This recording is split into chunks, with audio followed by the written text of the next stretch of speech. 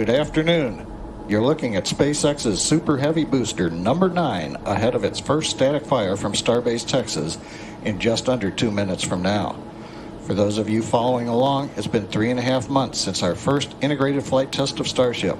In that time, the teams worked on multiple improvements to the booster, as well as the pad systems and infrastructure, which we will be testing out today, in addition to a new startup sequence. 10, 9, 8, 7, 6, 5, 4, 3, 2, 1.